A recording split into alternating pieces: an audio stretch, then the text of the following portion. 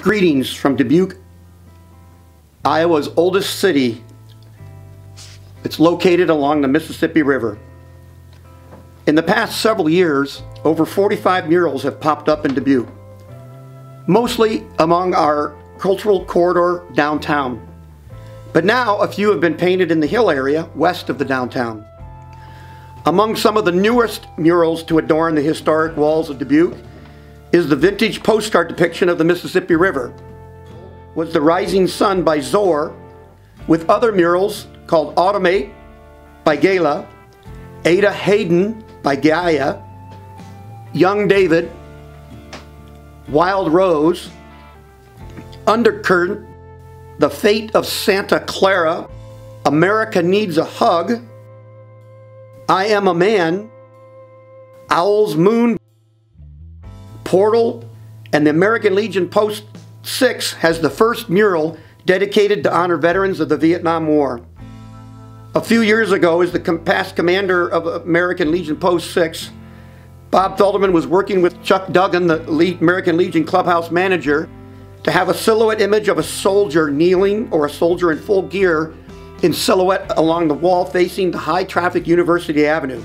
Now in 2021, the past commander is now on the board of directors of the Dubuque Museum of Art as the treasurer. And beginning in mid-November of 2021, the museum is going to be hosting a new exhibition on the Vietnam War with photographs from a traveling exhibit of Associated Press images of the war. The new executive director, Gary Stoppelman, mentioned they were planning a wall of honor for the exhibit and wondered if any veteran organization might like to have a mural painted using the main exhibit image. Bob Felderman suggested the Legion made contact with them to work the approval. Gary contacted the Voice of Productions for an artist name and ideas for the mural, and thus the first veteran mural of Dubuque was generated. Felderman called a local sports announcer, Gary Dolphin, for help in raising the money to pay for an artist, Corbin Lundberg. The mural was painted in mid-September, and dozens of veterans stopped to talk to him, take pictures, get autographs, and enjoy the mural.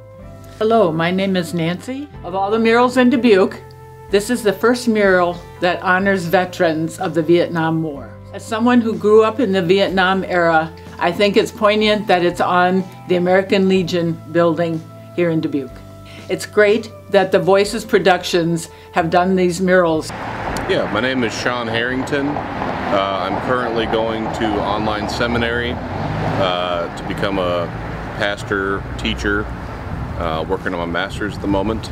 They served in the Air Force. My grandfather served in the Army. My great-grandfather, I believe, fought in World War I, and my great-great-grandfather was in the Civil War. So we've got several generations of military history, and I would come out and check it out every other day or so.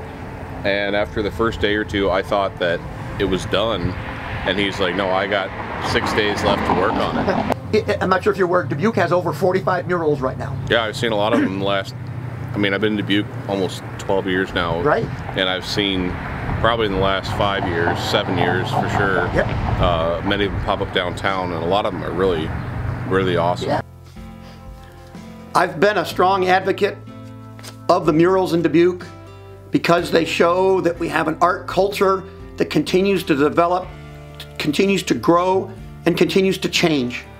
We can't continue to have the same art, the same locations. We need to get art out to people. Thus, the murals of Dubuque are focused on the streets, people driving by, people walking by, and it has been an outstanding effort by the Voices Productions. The Dubuque Museum of Art is a Smithsonian American Art Museum associate, and they have booked Vietnam, the Real War, photographs from the Associated Press from the Huntsville Museum of Art to be on exhibition here in Dubuque from 13 November 2021 through 6 February 2022.